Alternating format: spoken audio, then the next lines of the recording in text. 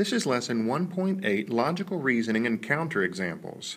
Your objectives are to identify the hypothesis and conclusion in a conditional statement and to use a counterexample to show that an assertion is false. A conditional statement is in the form if A then B. These are if-then statements.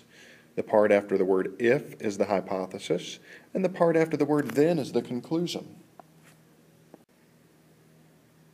Example 1. Identify the hypothesis and conclusion. If it is Wednesday, then Jerry has aerobics class. The hypothesis comes after if, so the hypothesis, it is Wednesday. The conclusion is after the word then, so the conclusion is Jerry has aerobics class. Notice, if is not in the hypothesis, then is not in the conclusion. B. If 2x minus 4 is less than 10, then x is less than 7. The hypothesis, 2x minus 4 is less than 10. The conclusion, x is less than 7. Example 2, identify the hypothesis and the conclusion of each statement, then write them in if-then form. You have to decide what's the cause and what's the effect. The cause is the hypothesis and the effect is the conclusion. A. You and Marilyn can watch a movie on Thursday, which means if it's Thursday, that's when the movie happens. So the hypothesis, it is Thursday. The conclusion, you and Marilyn can watch a movie. So the if-then statement, if it is Thursday, then you and Marilyn can watch a movie.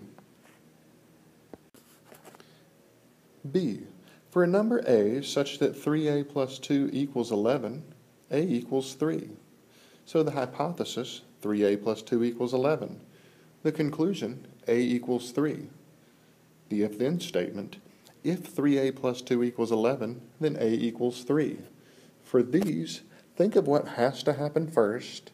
That would be the hypothesis. And what happens as a result, that's the conclusion. Identify the hypothesis and conclusion of each statement. Number 1, if it is April, then it might rain. The hypothesis, it is April. The conclusion, it might rain. Hypothesis is after if, conclusion is after then. Number 2, if you are a sprinter, then you can run fast. The hypothesis, you are a sprinter. The conclusion, you can run fast.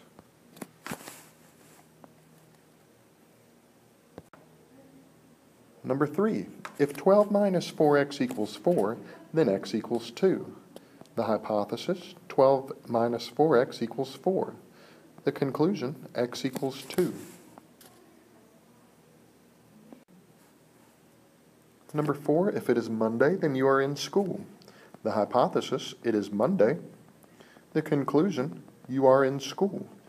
Remember, if is not a part of the hypothesis. Then is not a part of the conclusion. Number 5, if the area of a square is 49, then the square has a side length 7. The hypothesis, the area of a square is 49. The conclusion, the square has side length 7.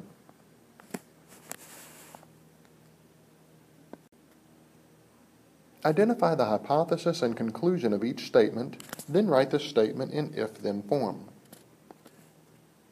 Number 6, a quadrilateral with equal sides is a rhombus. The hypothesis is that the quadrilateral has equal sides. The conclusion has to be that it's a rhombus. So if-then form, if a quadrilateral has equal sides, then it is a rhombus. For if-then, just take if, hypothesis, then conclusion.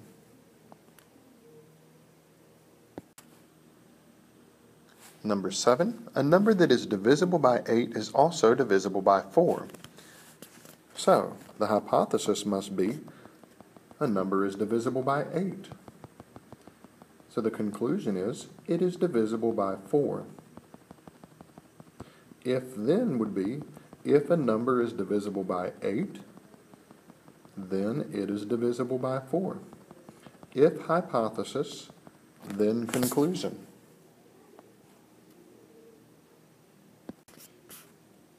Number 8, Karlyn goes to the movies when she does not have homework. Be careful here. Does she go to the movies because she does not have homework? Or does she not have homework because she goes to the movies? Whatever makes sense after because, that's the conclusion. She goes to the movies because she does not have homework.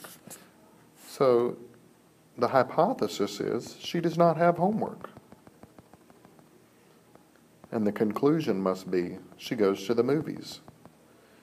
If Karlyn does not have homework, then she goes to the movies.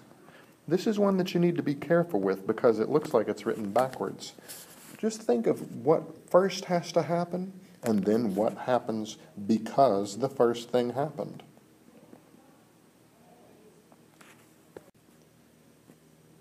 Deductive reasoning and counterexamples. Deductive reasoning is the process of using facts, rules, definitions, or properties to reach a valid conclusion.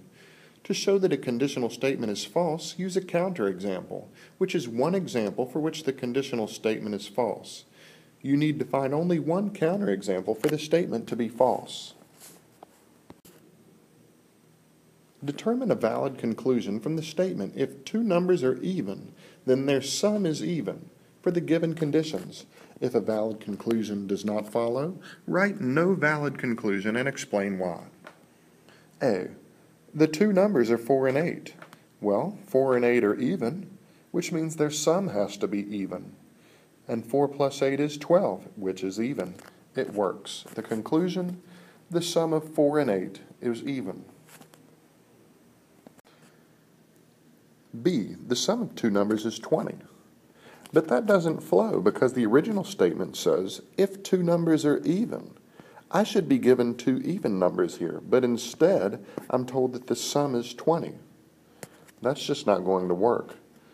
Also notice, if the sum is 20, I could have two even numbers, two odd numbers. There's no way to know.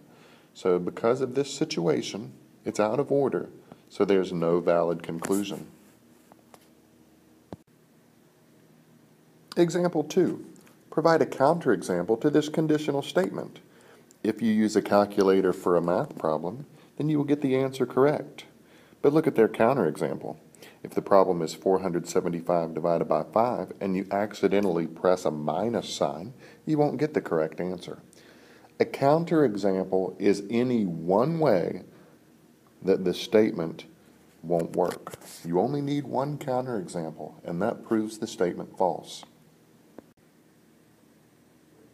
Determine a valid conclusion that follows from the statement. If the last digit of a number is 0 or 5, then the number is divisible by 5 for the given conditions. If a valid conclusion does not follow, write no valid conclusion and explain why. Number 1. The number is 120. Well, 120 ends in 0, which means that 120 is divisible by 5.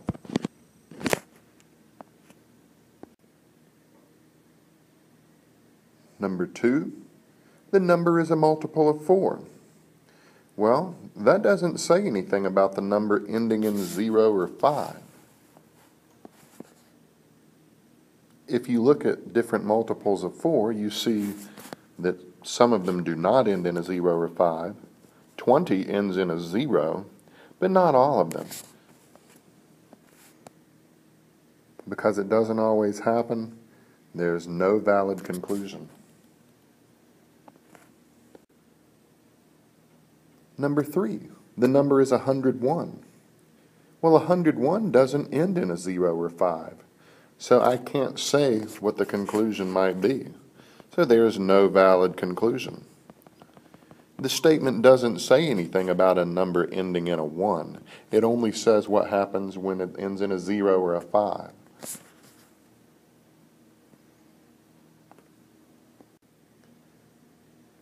Find a counterexample for each conditional statement. Number 4, if Susan is in school, then she is in math class. Well, if she's in school, does she always have to be in math class? No. Susan might be in science class. That is a counterexample. It's true for the hypothesis, but it's false for the conclusion. That's what a counterexample does. Number 5. If a number is a square, then it's divisible by 2. Well, that's true sometimes. For example, 4 squared is 16, and 16 is divisible by 2. But what about 9? 3 squared equals 9. Is 9 divisible by 2? No, it's not. That's your counterexample. It is a square, but it's not divisible by 2. Number 6, if a quadrilateral has 4 right angles, then the quadrilateral is a square. Is there any quadrilateral with 4 right angles that's not a square? Sure, a rectangle. And that's your counterexample.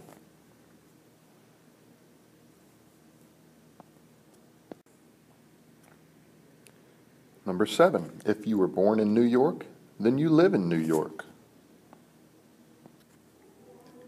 Well, what if you were born in New York and then you move?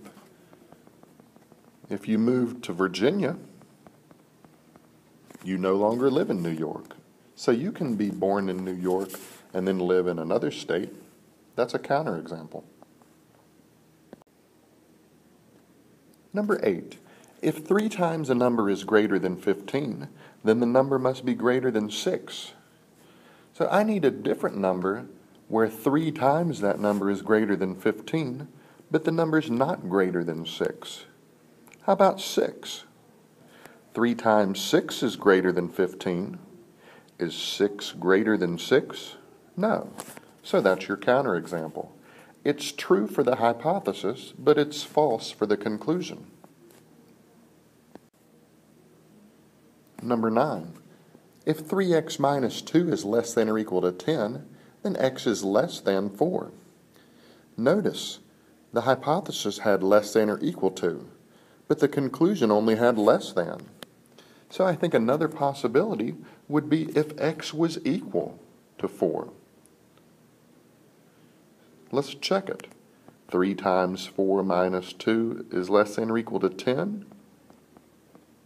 Yes, 10 is less than or equal to 10. Now check the conclusion. Is 4 less than 4? No. So x equals 4. It's true for the hypothesis, but it's false for the conclusion. So remember, for a counterexample, it has to be true for the hypothesis, but false for the conclusion. You only need one counterexample to prove a conditional statement to be false. When you're looking for a valid conclusion, it has to be true for the hypothesis, and if it is, then you can make that conclusion that was given in the original statement. And remember, if you're looking for the hypothesis and conclusion, the hypothesis comes after the word if, and the conclusion comes after the word then.